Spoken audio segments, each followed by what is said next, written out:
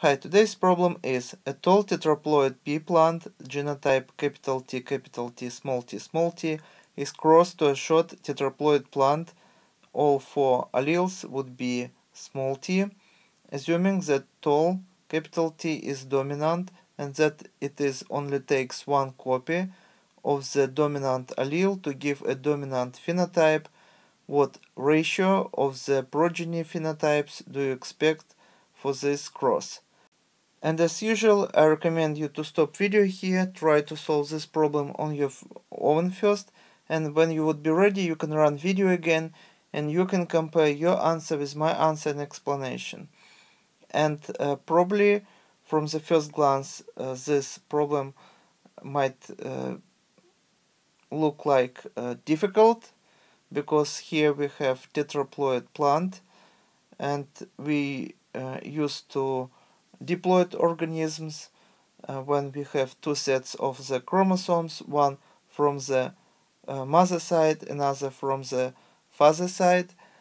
And in the plant kingdom we have a lot of other examples when plants can be polyploid, for example triploid, and sometimes triploidy induced by people, like for example many strains of banana are triploid, so you cannot find seeds inside bananas, and of course watermelons are triploid, some apples and pears. So there are also other ploidy level exist, like tetraploid, 4 sets of chromosomes, and pentaploid, hexaploid, and even octaploid. For example, many crops are naturally polyploid, and this happens naturally, and people just seeing that some of the plants has bigger fruits or seeds would choose such plants in order to use their seeds to produce more this kind of plants. So this would be artificial selection. So that's why after about 10,000 years of artificial selection, now we have many crops that is polyploid. And this is example that we have today is about tetraploid plant. So this plant has 4 full sets of chromosomes. So if I would draw a picture, diploid organism would look like this. So for example we have 4 chromosomes, and 4 of them would be from the mother side, and 4 of them would be from the father side. For example, we humans have 23 pairs of chromosomes, so the total number of chromosomes would be 46. 23 of them would be from the mother side and 23 from the father side. But also some plants, as I told earlier, might have 4 full sets of chromosomes. So their genome would look like this, and sometimes it would be not just 4 different colors that I might use here. Usually it's look like this. One set is duplicated and another set is also duplicated, and it's not like for example this one, when we have one set of chromosome, then another set of chromosome, and then one more set of chromosome, and the fourth. So usually you cannot find such situation like this, and where we have 4 different sets of chromosomes.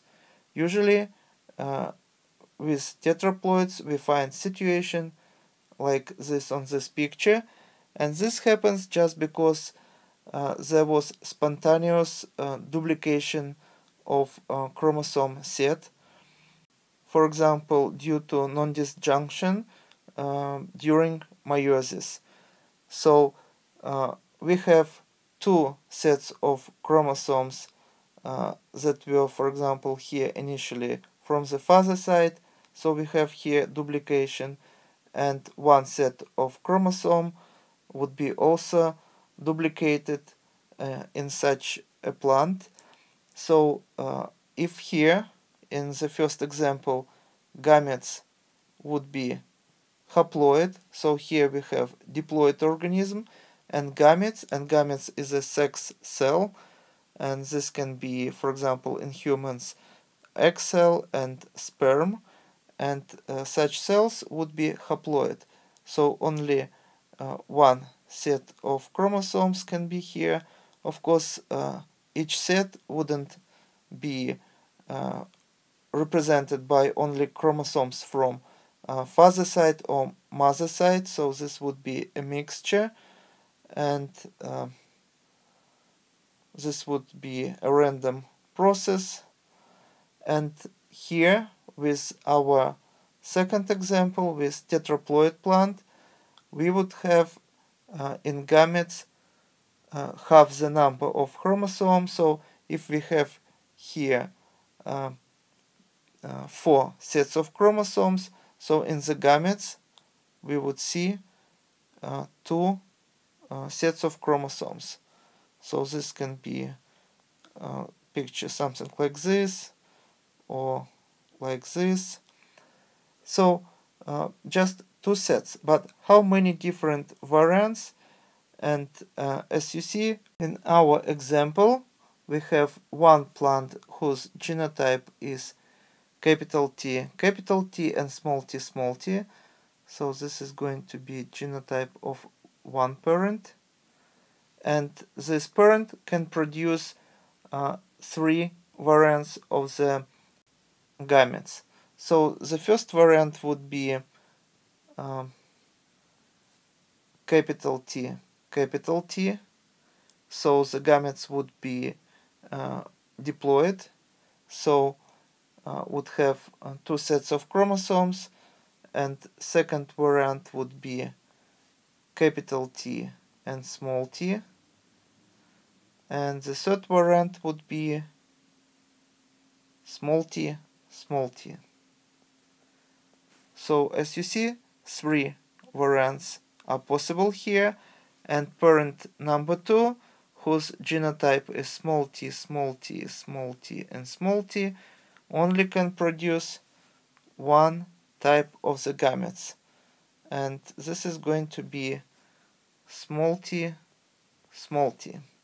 So now we have to cross all these variants here with this variant here. So what is the outcome can be? We can build simple Punnett square.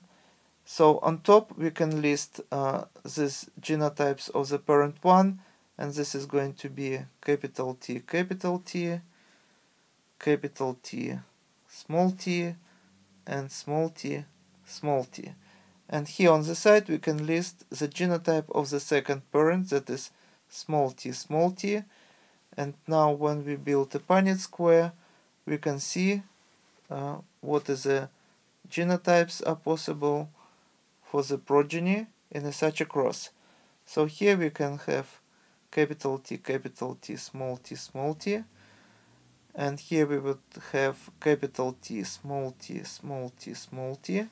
and here we would have small t, and small t. So as you see, we have 3 different genotypes and 2 phenotypes.